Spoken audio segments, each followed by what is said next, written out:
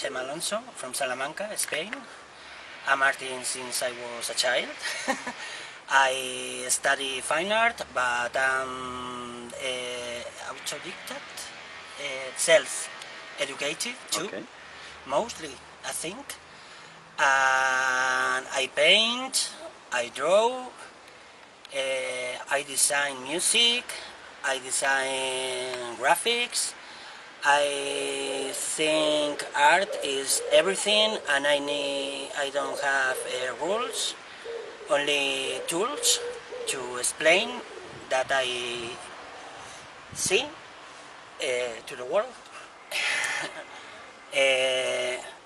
I'm living in Salamanca since I was 11 years old. I came from my small village to study first in the primary, it's not high school, it's primary school still, with a sport grant, and I was amazed with the beautiful city and the old mixed with the modern buildings, but people think it's not modern, but I think it's a thing that inspired me a lot.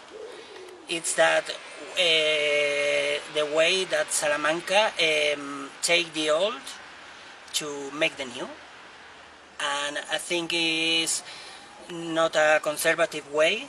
It's only to make not traditional. It's to conserve the old and integrate it into the new. Yes, to not losing the roots. Yes, so I did integrate the fine art into pop art, because I think pop art is the most popular way or language to understand people around the world. It's a universal language. And it's two ways, a highway of two lamps. Yes.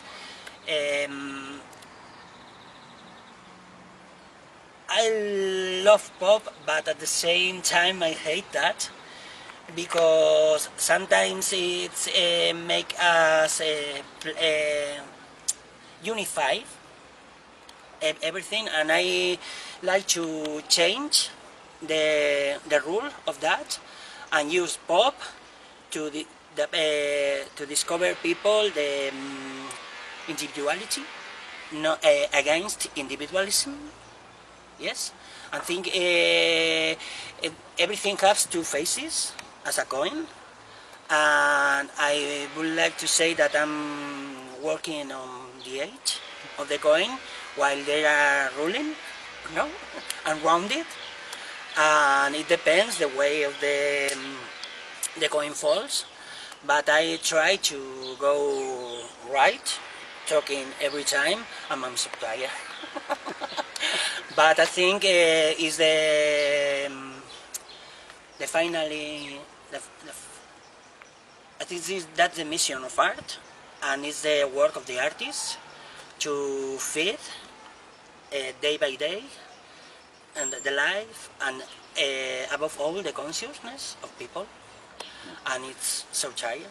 But I think pop must be in all the realms in the art, from the price to the audience, and it's not only the style or an aesthetic style. No, I think pop is a way to reach audience, but to show to the audience, to teach to the audience, and to be close to the audience, and the audience close among us. I think it's really important. It's an important way of communication through the people, through the history, through the things that the perspective of everyone. I think it's important the communication among people, and not only with the artists. Since I was a child, I was drawing with my finger on the floor because I was born in the Frankism, in a rural place, small. We have no pencils or pens, and I drew while the other boys was running or killing small animals. I was sit down on the floor reading or writing or drawing on the floor with my finger. I love the underground drawers, comic drawers from Spain, and artists. They have no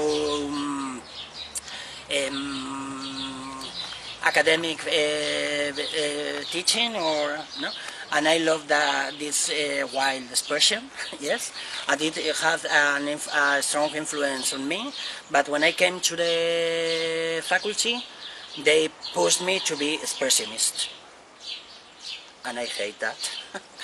But when I was in the fourth course, I forget my pop idea of art and start to paint that they like, but with my content, and make a really big depressive paintings. One of my partners in work buy to me one, and it was amazing with my this is the painful paint, and it's really painful, and it has on still has on his not his room, in the dining room, and he go, how do you eat with that? Watching that is not disgusting, but it's not funny, or no, I don't know.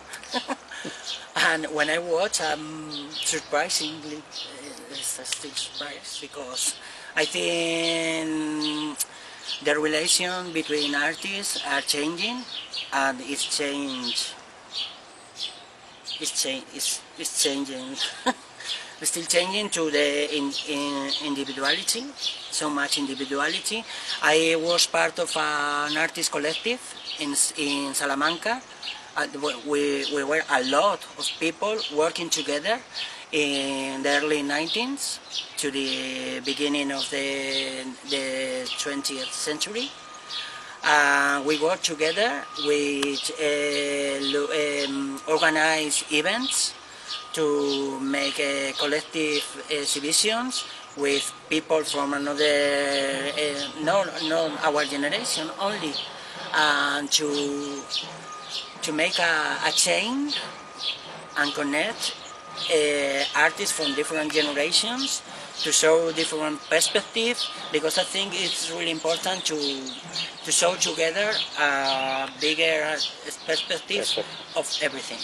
There is a big industry, of course, and this is the elite of art, and I think most of them are false, and it's really hypocrite. Because they are talking about change the world and be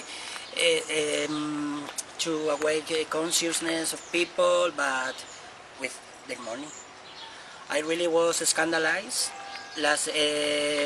or annoyed, sorry. One day of this week, in the morning, watching the news, I watched that the Biennale of Venice was the star piece art was a boat who was sunk on the ocean transporting migrants, and it was the principal piece of the exhibition. I think, how much money do you need to take the boat to Venice? Why do you don't spend this money saving lives? Yes, I think, and how much money earn the curator? And his or she, I don't know, is telling us that you must be conscious about that.